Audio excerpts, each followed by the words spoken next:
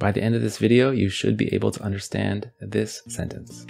すごく雑な言い方しますけど、暇だから恋愛してる奴いっぱいいます。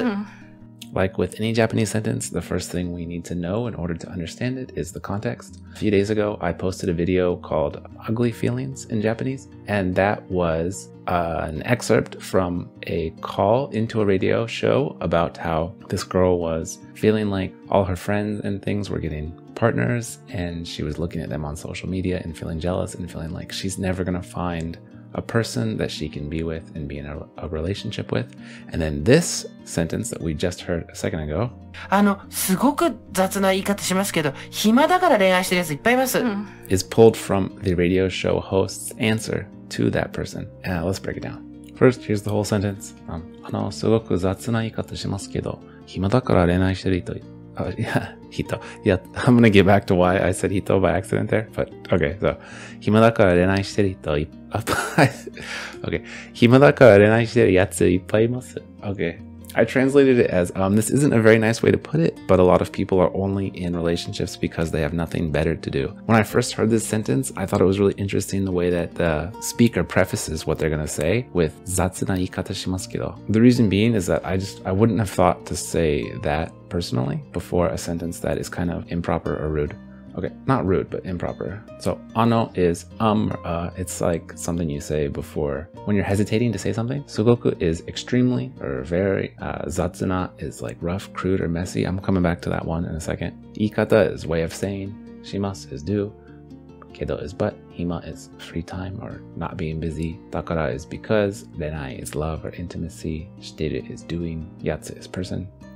Is a lot, and imas is there are. So if you've been studying Japanese for a while, there's a good chance that you've heard the word fukuzatsu, which means complicated or complex. That's got the same zatsu in it right here. And if we look at the kanji, it's like fuku is like duplicate or multiple, and then zatsu is miscellaneous, rough, crude.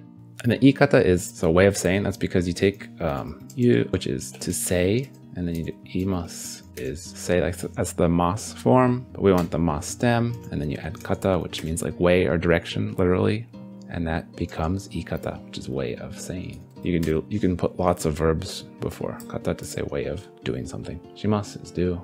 So I had a hard time translating this. Sugoku zatsu na iikata shimasu kedo. At first I was saying, I tried to write something like, this is a really rude way to put this, but a lot of people are blah blah blah. And then I asked Rei what she thought, and she said, I don't think it means rude. So in the end, we went with, this isn't a very nice way to put it. Sugoku zatsu na iikata shimasu kedo. Yeah, the Japanese definition of zatsu, there's two of them. One of them is this mixed in, miscellaneous, like lots of things together. And then the meaning in this sentence is, omaka de ikagen na sama, teine de nai sama. So it's like, it's hard to translate on the fly. So like, yeah, you can say like zatsu na shigoto, which would be like a messy or sloppy job. Or zatsu ni atsukau is like a rough or crude way of dealing with someone. So zatsu is like rough or crude. And she's saying that she's got a rough way of saying this. And the reason she prefaces with that phrase is because saying hima da kara renai shiteru yatsu ippai imasu is kind of like a not very nice thing to say. Like, well, some people are just in relationships because they have nothing better to do.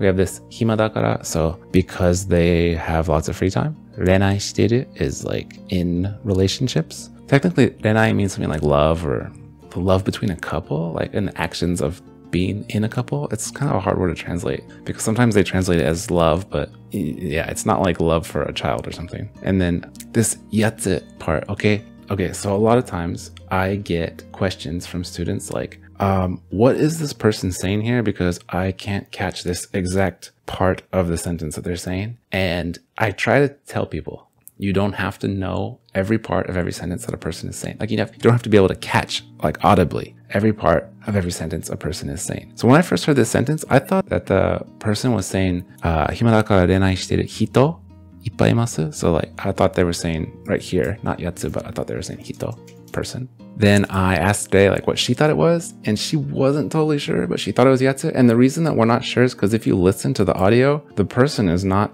being clear when they talk. They're mumbling this part of the sentence. I'll show you. 暇だから恋愛してる奴いっぱいいます。暇だから恋愛してる奴いっぱいいます。 You catch that? It's like right in this part right here. してる奴いっぱいいます。愛してる奴いっぱいいます。愛してる奴いっぱいいます。Let's play it like a bunch of times. 恋愛してる奴いっぱいいます。恋愛してる奴いっぱいいます。恋愛してる奴いっぱいいます。恋愛してる奴いっぱいいます。恋愛してる奴いっぱいいます。恋愛してる奴いっぱいいます。恋愛してる奴いっぱいいます。恋愛してる奴いっぱいいます。 Like maybe she's saying yatsu, maybe she's saying, I'm pretty sure she's saying yatsu, but the issue is like you don't have to be able to hear every single syllable of every sentence in order to understand what it means. So when I first heard this, I thought she was saying hito, but they thinks that she's saying yatsu, and I think that she's actually right now that I listen to it more. But it doesn't matter because either way, I understood the sentence because my brain was trying to fill in what I didn't catch audibly with my knowledge of Japanese to say like, this is probably the word that they're putting there. So you can understand it by inserting that word mentally.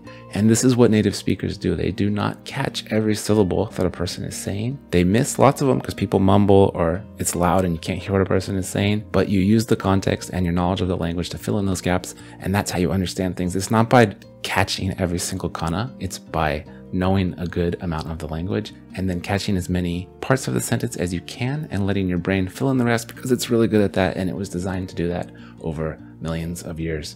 While we're talking about pronunciation, I really want to mention that if you listen to the audio at the end, she's saying "ippaimasu" and she really puts the sound into that su.